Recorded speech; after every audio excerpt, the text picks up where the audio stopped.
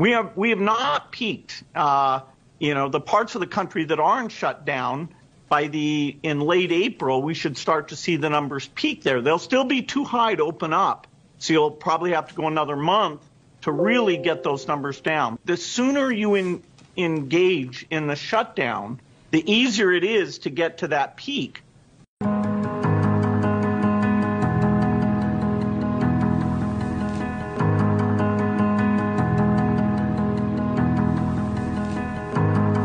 Well, the good news is that China did their shutdown, and they did it in a very serious way. And the total number of cases there is very, very small. So that's very good news. We'll only have to do it once for 6 to 10 weeks. But we have to do it. It has to be the whole country.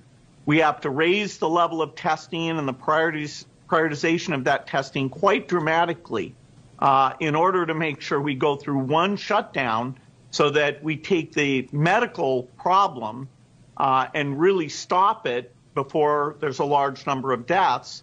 We do then get an economic problem, which is why you want to minimize the amount of time. And having states go at different things or thinking you can do it county by county, that will not work. The cases will be exponentially growing anywhere you don't have a serious shutdown. 看视频上澎湃。